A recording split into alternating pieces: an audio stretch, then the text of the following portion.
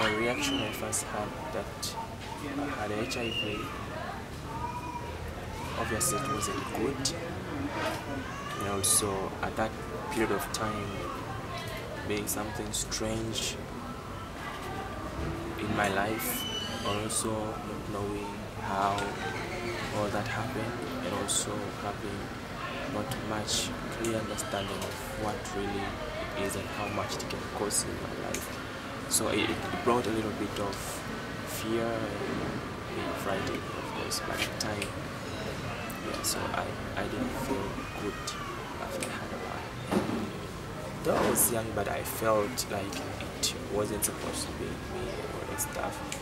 And so it kind of brought some fear because not everyone had it, and in the entire family it was only me in the whole family. So it arose questions in my mind like, why is it only me and how come it's me alone? So such questions a lot struck me in my mind and my thoughts at that time. There were a lot of challenges that I had in between from then up to now. From the time I was diagnosed HIV positive up to now that I am free, there was a lot of transitions in life and stigma, emotional disturbance, emotional stress, and a lot more things happened.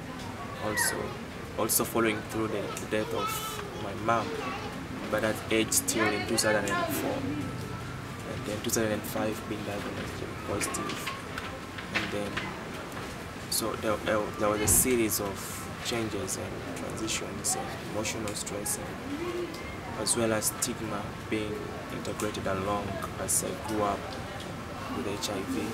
So it was not an easy walk for me.